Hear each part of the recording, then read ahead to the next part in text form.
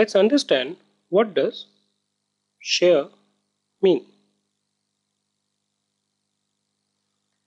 Now, as we saw earlier, a company calls for money from its shareholders. Let's say this is the pool of money that the company has offered, or the company requires actually. Okay, let's say this was 10 million. Now, if you go and ask someone to invest 10 million into your company, he may say, well, I don't have it. This is not a small amount.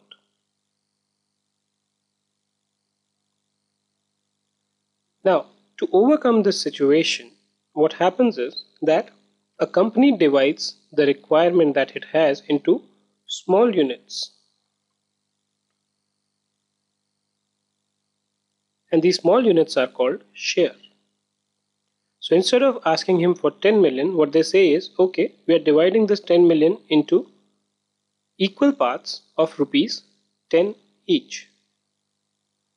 This 10 is basically now called the nominal or the face value of shares. Okay.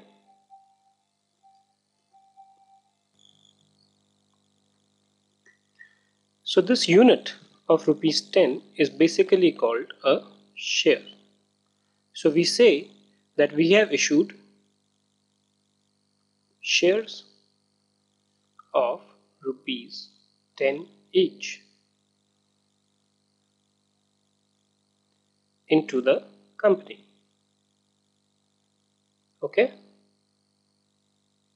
So this is how basically the share is formed. Now a share basically is divided into two parts, or they are classified into two parts. One is the preference shares and the other one are the equity shares.